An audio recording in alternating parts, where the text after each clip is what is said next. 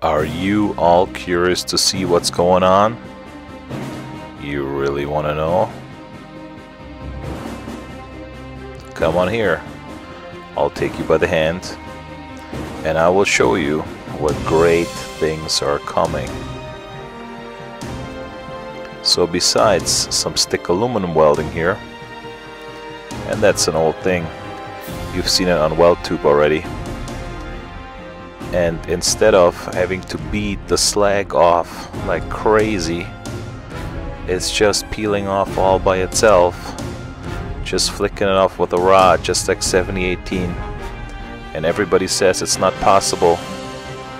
So you came here to see the impossible. So a while back I took a Miller seminar in Indianapolis, and I want to show some of the knowledge that I got there. And let's talk about oxide layers today. So here's what took me about 20 years to figure out. Aluminum oxide. This is essentially when the aluminum starts to corrode. On steel you would call it rust. When the aluminum itself starts to disintegrate. So people say you have to use a stainless steel wire brush, you can only brush stroke in one direction, then you have to acetone wipe it and brush again and wipe and brush, whatever procedure they have to clean the oxide layer. And then people say, oh, that oxide layer forms instantaneously as soon as you're done brushing. So, and I'm confused. Do you have to clean it, or you don't have to clean it, or what's really happening? So why do you clean it if it shows up right away again? And it always confused me, and at this Miller seminar I actually learned for the first time in 20 years basically how it really works and why it works and what you really have to do. So essentially there's like, I want to say, two different kinds of oxides, which is really the same oxide. Once it's dry and once it's wet. So the way how this works here is, let's deal with the dry kind first. It happens basically instantaneously. Forms in minutes, sometimes even seconds after exposure to air. So if you just wire brush like outside in the air, not in an argon perch chamber, it happens, and it happens like right away. The key is self-limiting thickness of 4 to 5 nanometers. So that is really the key here. What's happening is that oxide layer will never grow any thicker than that as long as it's dry. So it's a very thin oxide film that the welding arc will break. Even a DC welding arc on MIG or on stick welding aluminum, you don't necessarily need AC. On a TIG machine you could DC weld with helium, and the heat of the welding arc would break that oxide layer before it melts the aluminum underneath. Although it takes like 2800 degrees to break that oxide layer open, and it only takes about 1200 for the aluminum to liquefy so you can weld it, but it all works out the way it's designed to. So from there we go to the wet kind, the hydrated oxide. It is essentially the same oxide, you're adding water to it. Forms on aluminum after exposure to moisture. So you have this piece of aluminum, you say, heck, aluminum doesn't rust. I'm going to lay it outside the shop for like 3 weeks, 5 months, and see what happens. The problem is now this oxide layer gets wet and now it grows. It's no more self-limiting thickness to 4 to 5 nanometers. It just keeps forming and piling on and piling on.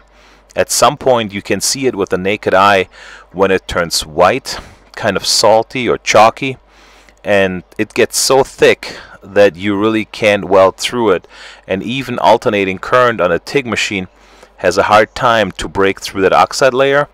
So that's really the oxide you need to remove.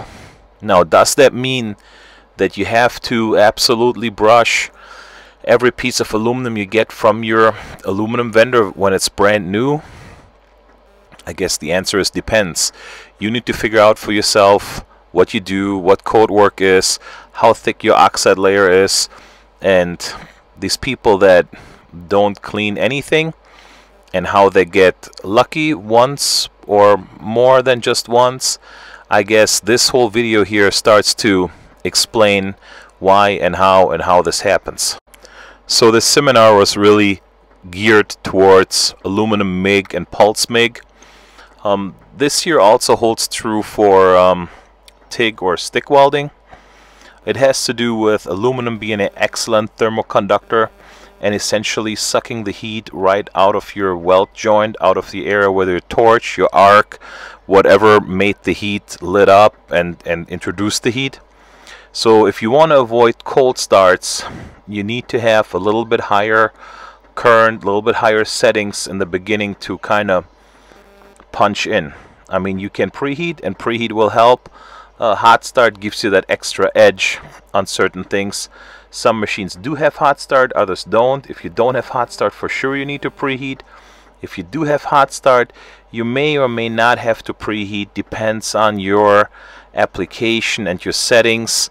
Preheated materials need different weld settings. If you're looking for consistency, you want to always start with material, ideally the same temperature, so you can run the same settings, so you get repeatability and consistency. So there is certain applications, especially in the auto body collision repair world, where you always start with cold material and very thin material, where it doesn't need that much to heat up in the first place. And in order to get repeatability and consistency, your aluminum that you weld on is basically always room temperature, cold to the touch. So your no weld is longer than 2 or 3 inches at the most. So again, do you have to preheat or don't you have to preheat? That's something else you need to decide on a case-by-case situation. So then crater fill, weld termination. So what do you do when you come to the end of the weld? You need to make sure you have no crater crack originating. Miller suggests a couple different solutions here. Reversing of the travel speed and backing up. I'm not sure. On MIG, you may have gas coverage issues depending on how you hold the gun, unless you flip the gun around too. On stick, this is rather problematic, but typically, if you have the option to lower your settings, that would be like using a crater fill function or so, or having a remote control manually.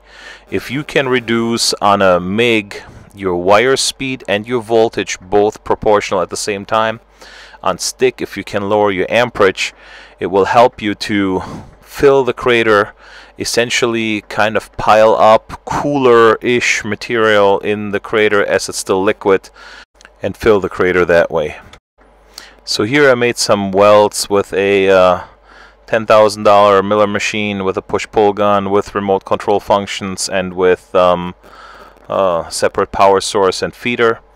This is a very coarse double pulse weld here, and this is a double pulse weld with the speed that is factory preset. The other one was like manually tweaked a little bit, and welds look respectable. I didn't really dial the crater function in all the way. It works, it welds real well. So I also tried this spool gun off of a 211, and it works well. It works the way it's supposed to. Part of the issue is they're using this 4943 wire, which requires about an additional volt or volt and a half on the synergic curve. And the way how the 211 is designed is, it's an absolutely great machine, totally designed after the KISS concept, keep it simple, stupid.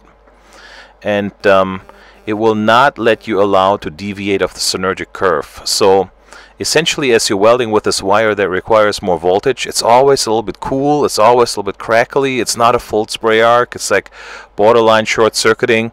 I wish if you could dial it up just an extra volt and have it spray real nice.